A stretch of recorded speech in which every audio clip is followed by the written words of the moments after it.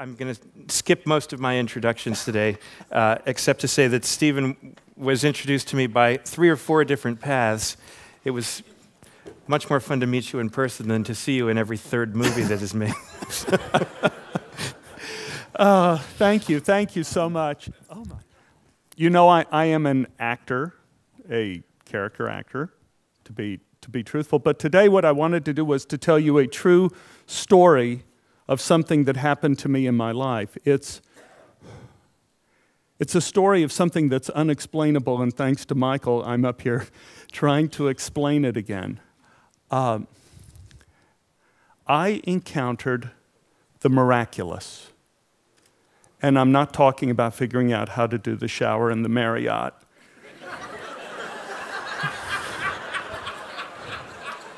So many options and so little water.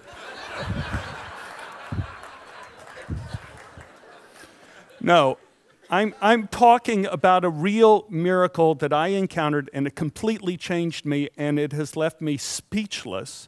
And whenever I don't know what to do, I have learned not to look for an answer, but to look for a definition. A lot of times, if you have a definition, you will be able to describe what you're looking for, but also just the definition alone can give you the means of obtaining it. So, miracles. Definitionally, miracles. There are 2 main sources of miracles that we experience in the modern world. Of course, there's the Bible, and then there are movies on the Hallmark Channel. Now, they see miracles completely differently. In the Bible, whether it's crossing the Red Sea or the burning bush, a miracle is always something that happens outside of nature, outside of human experience, and it inserts itself to change the course of events. Hallmark Channel. Hallmark Channel doesn't see miracles as happening outside of nature. Usually, a miracle is brought about by the inherent goodness of the protagonist. So it doesn't matter if you're talking about movies like Thanksgiving Miracle, The Dog That Saved Christmas. The story is always the same, whether it's the hardworking single mother with the precocious teenage daughter or the golden retriever saved from the pound. It is always the inherent goodness that makes the evil of the world seem to go away. I don't know if I buy that. I don't know if I buy either of them, but here's my story, and you see if you discern where you find the miracle. About 5 years ago, I was working on a television show, and I began to lose my voice. Yeah, you know what that means. It's terrible. It's terrifying. It's the end of life as we know it. In Los Angeles, in Hollywood, if you want to be a working actor, you have to have a voice or well-defined abs. And I'm like pushing 60, I just can't do the crunches. So, when I was finally silent, I went to a throat specialist, a throat doctor, and he told me that I had a growth on my vocal cord the size of like a macadamia nut. In fact, he said it was one of the biggest growths he had ever seen, and he wanted to know, this is the absolute truth, if he could take a picture of it to send it to a medical publication. And of course, I believe that there's no such thing as bad publicity. So.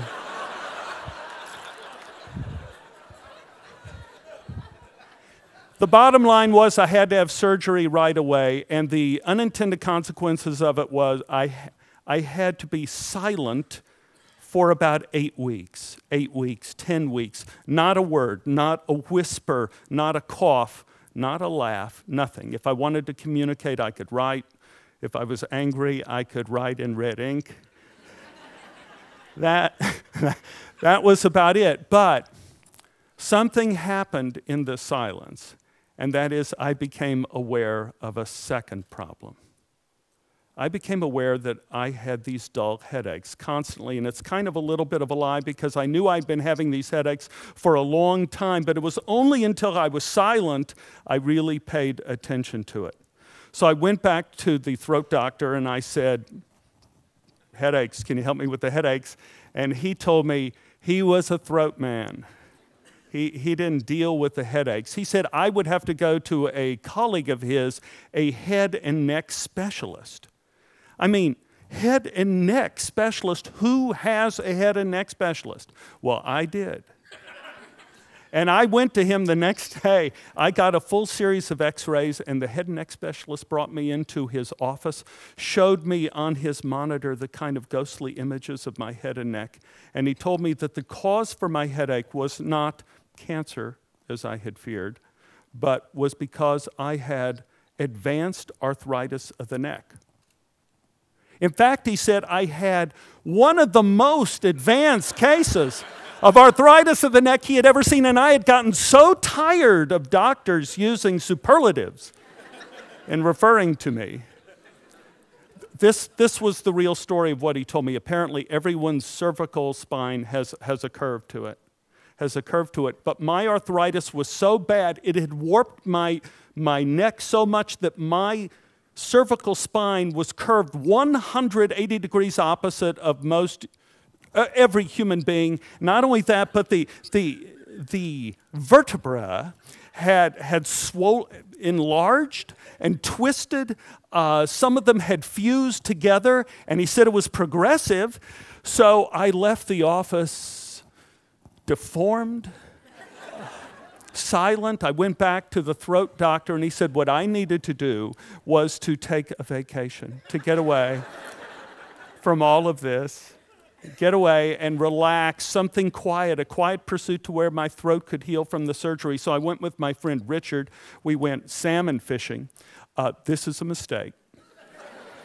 Everybody thinks that fishing is a silent pursuit until you actually catch a fish, and then the first thing is, oh shit! So then my wife Ann came up with the idea that we should go horseback riding in Iceland.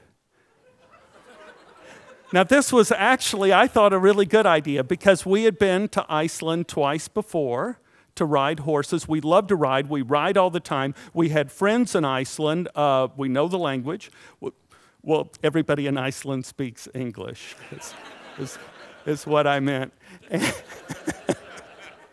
It's a beautiful country with glaciers and geysers, and so we were going to go for 10 days, and the first 3 days was going to be this horseback riding trek where all of us riders, we had a herd of 50 loose horses, and we were going to herd these horses over mountains, through rivers, across plains, and we were going to end up on the side of an active volcano. Sounds dangerous. It was. The very last ride of the last day, we had to ride our horses over this exposed area of road by the volcano. And it was my turn to go over that road. I went up and suddenly a wind came out of nowhere. Iceland is known for very unpredictable wind, like Monterey. And this wind was gigantic. It was almost tornadic. Is that a word?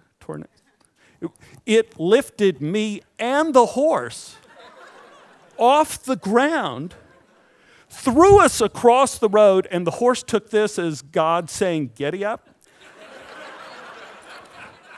He landed and took off, and apparently somewhere on the other side of the mountain, he threw me onto a lava flow, which is where they found me.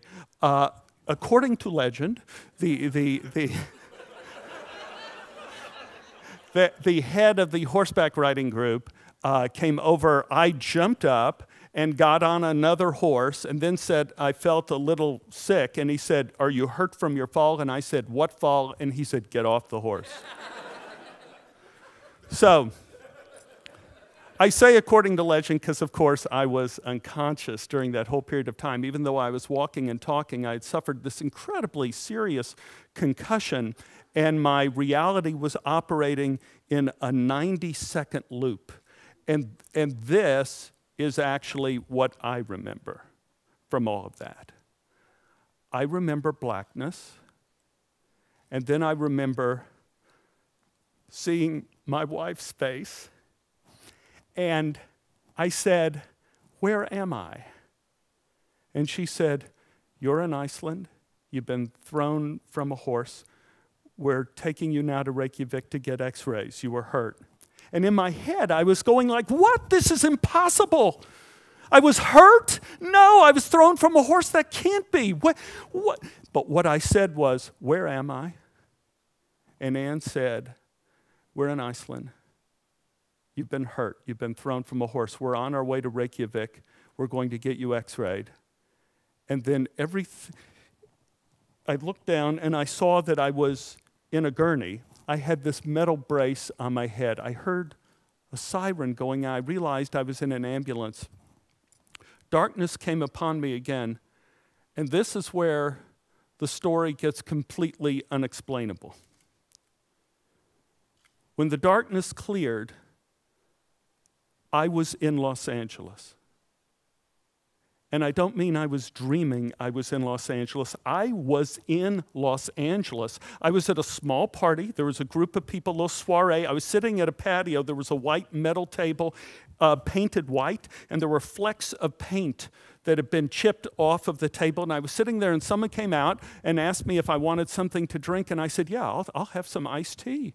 I'll have some iced tea." And I sat there, and along the edge of the property were planted roses interspersed with society garlic, and it was near the end of summer. And so there was this smell, this hot old smell of roses and society garlic that was coming across. They brought me my iced tea, and I heard the ice clinking in the glass. And there was condensation on the glass, and there was a drop of water running down the glass, and I grabbed the glass to drink it, and a couple flies flew around the top, and I batted them away with my hand, and I felt the weight of the flies on my hand, and I drank the tea, and someone asked me what I was doing there.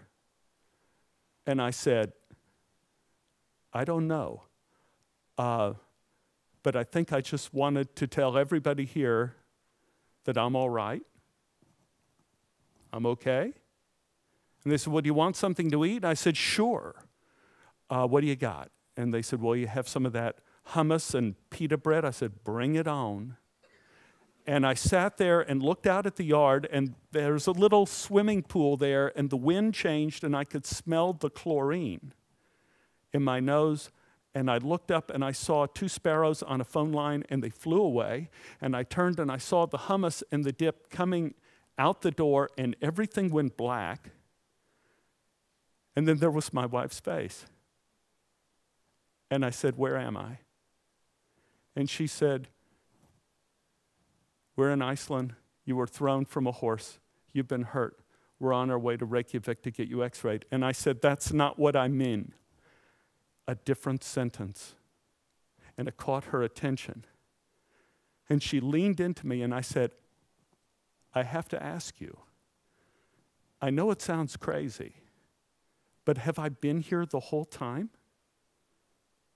Have I always been here?" And she said, "What do you mean?" And I said, "I think I was just in Los Angeles. It wasn't a dream. I was there. And I saw a million things pass through Ann's eyes." And she said, "No, you're here. We're both here." We went to Reykjavik. They did more x-rays with their head and neck specialist. And they said that I had fractured a vertebra of my neck, and they gave me one of those goofy white collars that they always use in situation comedies to indicate someone's been injured. He said that I was fine to spend the rest of my time there in Iceland. Just don't do anything too physical and stay away from those horses. And I said, "Well, no problem there." So we spent the rest of our week there. Then we flew back to New York, switched planes at Kennedy, and this bearded man came up to me, and he recognized me from the television show Deadwood, which was one of his favorite shows. And he came up to me and said, "Hey, what's with this thing? Are you using it to get past security? Is it your way to get on the plane quick?" I said, No. I fractured my neck in Iceland. I was on a horse, and they gave me this." And he pulled me aside. And he said, I am the chief of neurosurgery at Mount Sinai Hospital in New York, and you are in the wrong brace. You can die in that brace on the plane. Takeoffs, landings, any sudden turbulence. You need to fly all the way to Los Angeles. You hold that brace like this. You hold it like this. I go, yes, sir. Yes, sir. I'll do it. I'll do it. And he said, and one more thing, somehow, somewhere, when you get to Los Angeles, you have to find a head and neck specialist. The miracle! I told him I had a head and neck specialist. Not only did I have a head and neck specialist, but one who already took a series of x-rays of my head and neck just 2 weeks ago. He said, calm down. Just go back, see him immediately. I went back to see my head and neck specialist the next morning in Los Angeles. They listen to you when you say that you have fractured a vertebra. They did a whole nother series of my head and neck. I went back into his office and he turned on those ghostly images of the new x-rays of my head and neck. And he was ashen. And he sat me down and he said, you were misdiagnosed in Iceland. You don't have a fractured vertebra. Your neck is completely broken. 5 of your 7 vertebrae are completely broken, and not only that, but the 4th vertebra is pulverized. You have a fatal injury. Do you want to know why you're alive?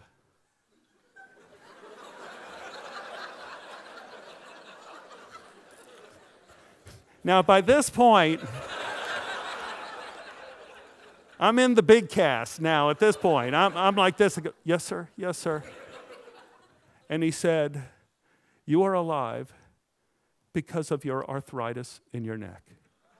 Because your cervical spine was bent 180 degrees opposite of a normal human being. The blow was deflected into your shoulders instead of into your spinal cord. Because your vertebrae were distended and enlarged and fused, they acted like armor protecting your spinal cord. You are alive because of your arthritis. And then going back to what I was talking before about definition, about understanding a miracle. This thing that I thought was my curse, my arthritis of the neck, turned out to be my salvation. So I started to wonder what happens if miracle and catastrophe are not these two events that happen on the edge of probability, but what happens if they are actually part of the same fabric? And that they're not outside of nature, but are a primary element of nature itself. What if a miracle is an antidote to fate? And if that's true, then how do you access it? And I asked my doctor, how do I heal?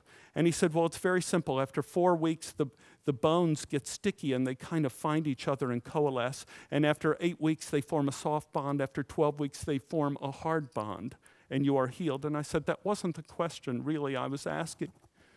I said, the question I was asking was, how does all that happen? Not how long does it take me to heal, but how do I heal? And he said, well, nobody knows that. That's a mystery. And I started to get it. That the miracle I had been looking for was me, or part of me. Hallmark Channel was right. I thought all of my life that the greatest access to miracles I was going to have was either through telescopes, microscopes. I had no idea. All I really needed was a mirror. So then I asked this: if we are the miracle, and the purpose of a miracle is to change the course of fate, then it means the next question is, what's going to happen today? Thank you.